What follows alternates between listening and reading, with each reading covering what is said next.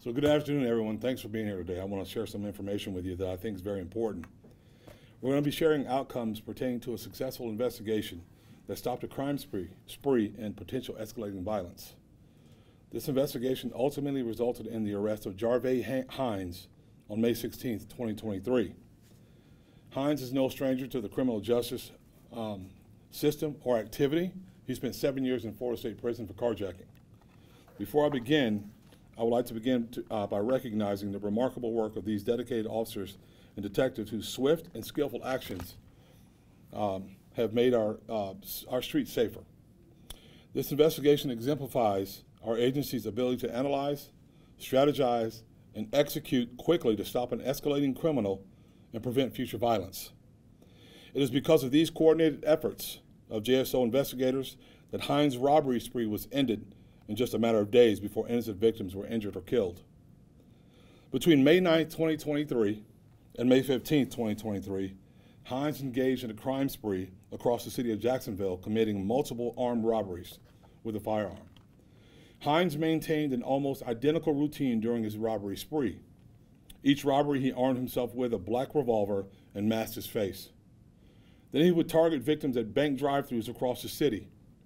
Hines would approach his victims, and when they were at drive-thru ATM machines, then he would point his gun at them, demand the victim's account and password information, and then remove money from their bank accounts while holding them at gunpoint.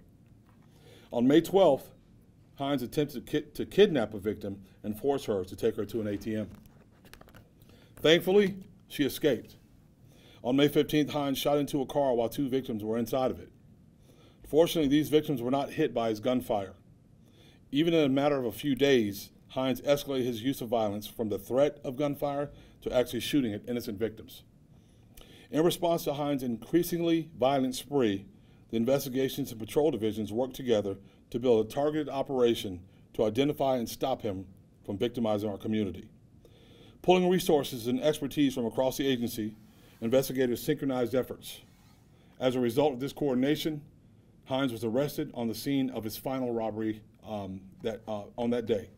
Hines was interviewed by detectives from the Robbery and Violent Crimes Unit, and based on the evidence recovered and subsequent investigation, he was arrested for the following: 2 counts of armed robbery with a firearm, 2 counts of aggravated assault with a firearm, 1 count of shooting or throwing deadly missiles, 1 count of possession of a firearm by a convicted felon. If you've been a victim of this individual, please do not hesitate to report to us or the State Attorney's Office. This investigation exemplifies the immediate strategic action this agency takes to respond to an imminent threat to public safety. Once a pattern of these robberies emerged, leadership efficiently responded, pulling talent and expertise from different parts of this agency to respond quickly and effectively. As a result, Hines is now off the streets facing extremely serious criminal penalties and will no longer be able to victimize innocent people in our community.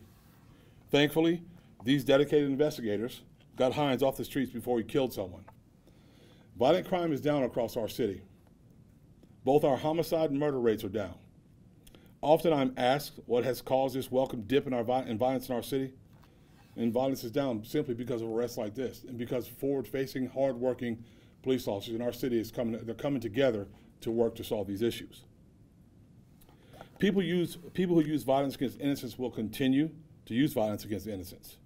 It's only a matter of time before one of these robberies ended in serious injury or death.